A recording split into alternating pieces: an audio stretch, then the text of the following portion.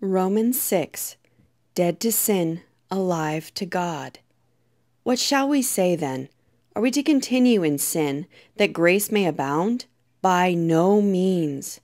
How can we who died to sin still live in it? Do you not know that all of us who have been baptized into Christ Jesus were baptized into his death?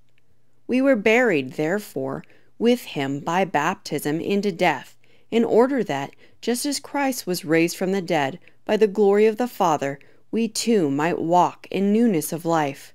For if we have been united with him in a death like his, we shall certainly be united with him in a resurrection like his.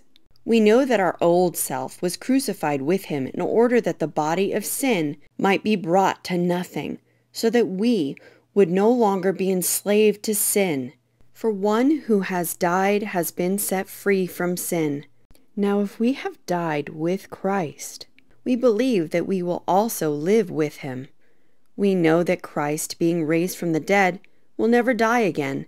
Death no longer has dominion over him. For the death he died to sin, once for all. But the life he lives to God. So you also must consider yourselves dead to sin and alive to God in Christ Jesus. Let not sin therefore reign in your mortal body, to make you obey its passions.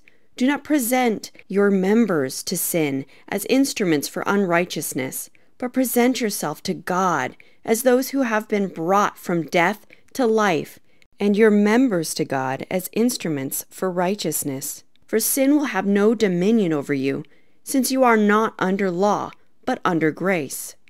Slaves to righteousness. What then? Are we to sin because we are not under law, but under grace? By no means. Do you not know that if you present yourself to anyone as obedient slaves, you are slaves of the one whom you obey, either of sin, which leads to death, or of obedience, which leads to righteousness? But thanks be to God, that you who were once slaves of sin have become obedient from the heart to the standard of teaching to which you were committed, and having been set free from sin, have become slaves of righteousness. I am speaking in human terms because of your natural limitations. For just as you once presented your members as slaves to impurity and to lawlessness, leading to more lawlessness, so now present your members as slaves to righteousness, leading to sanctification. For when you were slaves of sin, you were free in regard to righteousness. But what fruit were you getting at the time from the things of which you are now ashamed? For the end of those things is death.